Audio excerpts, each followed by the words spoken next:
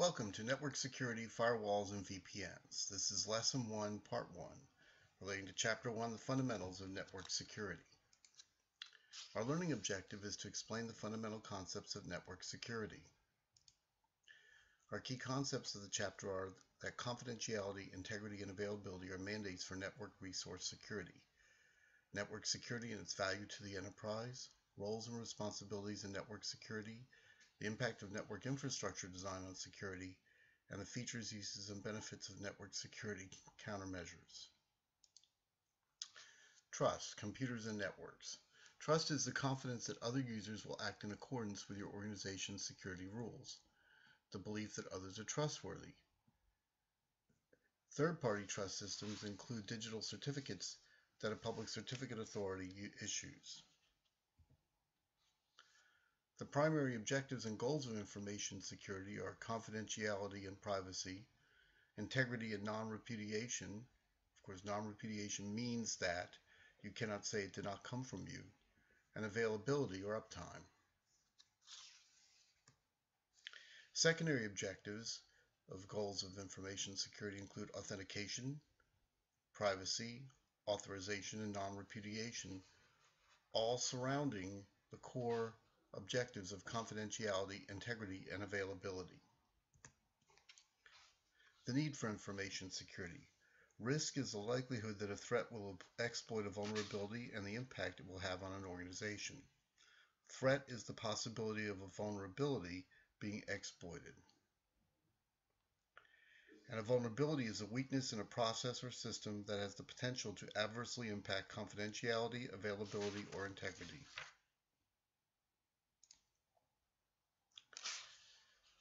The 7 domains of a typical IT infrastructure. We learned these in the Fundamentals of Information Security course. The user domain, which refers to actual users, whether they are employees, consultants, contractors, or other third-party users. Any user who accesses or uses the organization's IT infrastructure must review and sign an acceptable use policy, or AUP, prior to being granted access to the organization's IT resources and infrastructure. The workstation domain, which refers to the end user's desktop devices such as a desktop computer, laptop, VoIP telephone, or other endpoint device.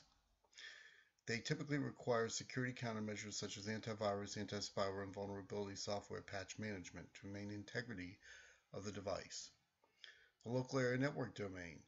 This domain refers to the physical and logical local area network technologies such as switched Ethernet, the 802.11 family of wireless LAN technologies used to support workstation connectivity. The LAN to WAN domain. This domain refers to the organization's internetworking and interconnectivity point between the LAN and the WAN network infrastructures.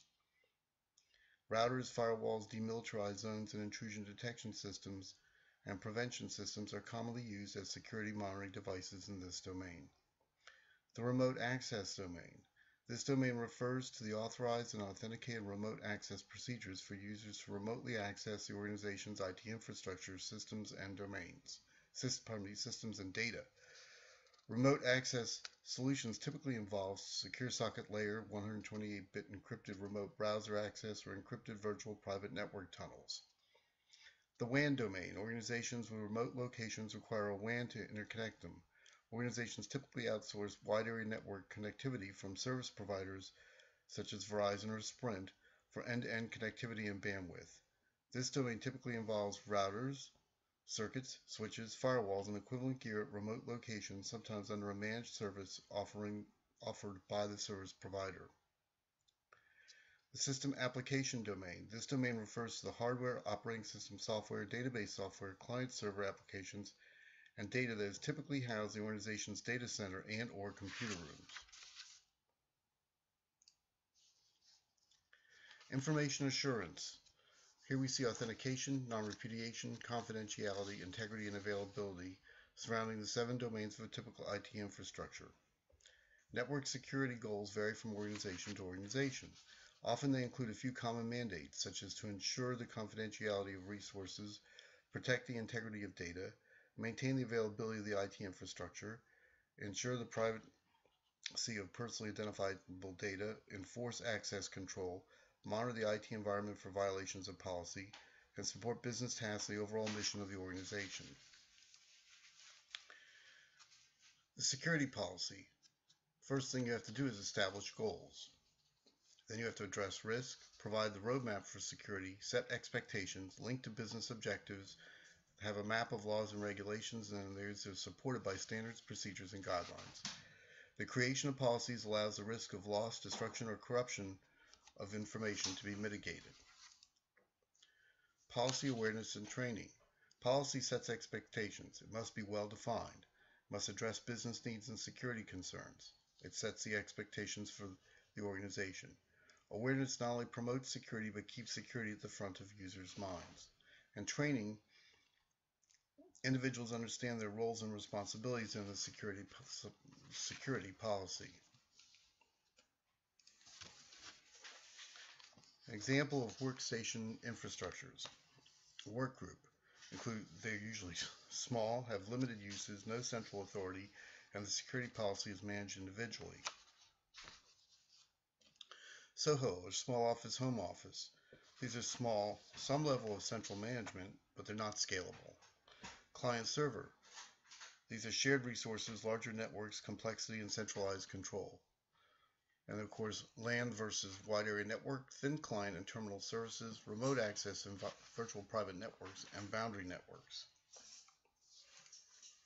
Here's a typical work group. It shows the internet as outside the work group, a cable modem connecting the work group to it, with an L2 switch and various workstations attached to it, and a wireless router being used to connect laptops wirelessly. Here's a typical client-server network, connected to the internet with a firewall between the web server and the internet, an L2 switch connecting the print server, the printer, a backup server, and an external hard drive, then connected to another L2 switch where the workstations are connected, and a wireless router connecting the laptops. A typical virtual private network shows the internet between the remote client and the private local area network. The tunnel created by the VPN on either end of the internet connection will ensure security. And here we see typical boundary networks.